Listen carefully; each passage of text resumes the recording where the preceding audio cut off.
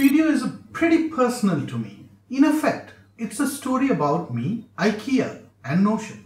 I know it sounds quite bizarre that Ikea could be connected to Notion, but as you go through the video, it will become very clear to you. So over the years, I've come to appreciate Ikea furniture and how it helps me in my daily life.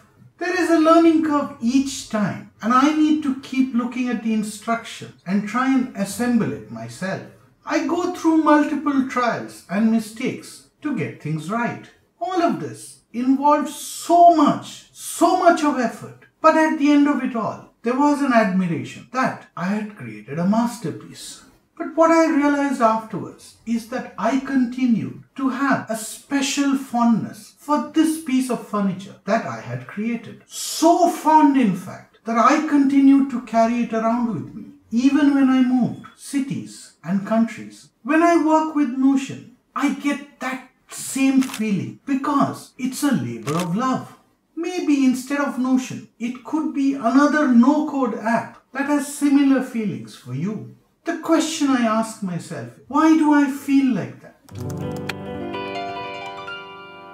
In 2011, Michael Norton of Harvard Business School, Danielle McCorn of Yale, and Dan Ariely of Duke published 3 studies. They described the Ikea effect. So they went on to demonstrate that the more effort you put into something, the more someone will value it. The labor in assembly of a flat-packed furniture, creating a Lego toy from mere blocks, baking a cake from a premix and custom ingredients, or creating an origami are all similar examples that create the Ikea effect. In my case, I had a fantastic Indian carpenter who helped me bring my furniture designs to life. So in the process, I spent countless hours of sketching, finalizing my vision, and now the physical product is in front of me. So this mind is a fickle thing. We just started to feel that we had an evening together, a relationship, a bond, and you can't really put this very easily into words. And that's possibly because I invested a part of myself into that thing. I also noticed that this happens only when the labor results in a successful completion of a task. In all of this, I fully recognize that this necessarily isn't the best product.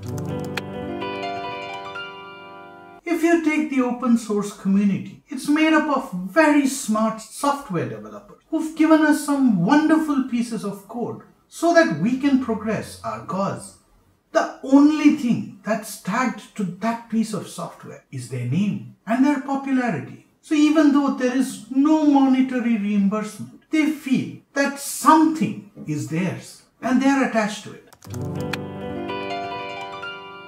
I got attracted to Notion as a software because it solved a specific problem for me. I wanted to manage my YouTube projects, and during my search, I stumbled upon one of Thomas Frank's videos. So I started tinkering around his template to make it my own, and I quickly discovered that this app was capable of solving many more problems for me.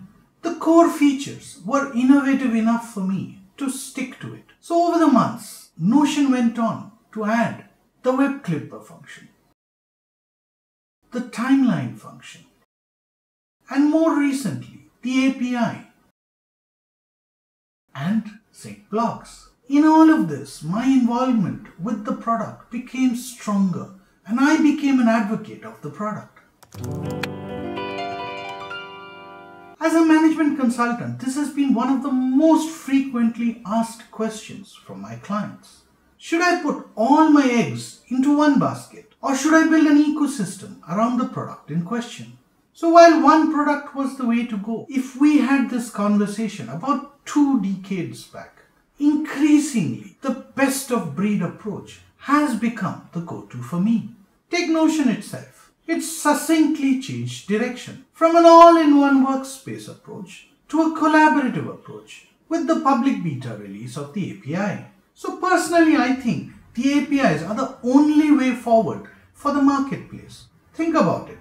APIs in payments and banking, APIs in software, APIs in manufacturing and supply chain distribution. And there are many industries that are spawning out of this API approach. with players like Zapier, Automate.io and Integromat, who are very quick to take in the advantages for a small integration space. In the longer run, I feel that APIs will become more standardized and become plug and play, and the need for these players will wane out with a steady set of products and services. You stick to a piece of software much longer than you would otherwise, when that one thing you need is better than anything else. So this could be Gmail tags, the Evernote's web clipper, or text snipers, text capture from images. Roam, for example, lets you connect notes in unique ways, something a plain text file alone could never do. You see, the Ikea effect is human behavior. So as long as Notion can appeal to that human behavior, it will thrive. With the rollout of the API, Notion has filled that gap. But at the end of the day, while it still might be flat-packed, the content of that will significantly change over time. Not all productivity-driven insights make it into a video, even though they're really exciting. I do, however, want to share these insights with you, which I think is very useful for your personal journey. So that's why I've created a Twitter channel exactly to do that. If you're not yet part of this community, do consider subscribing and don't forget to hit the bell icon to stay notified of new videos. If you liked this video, consider sharing it with your friends. Stay safe, stay healthy. Peace.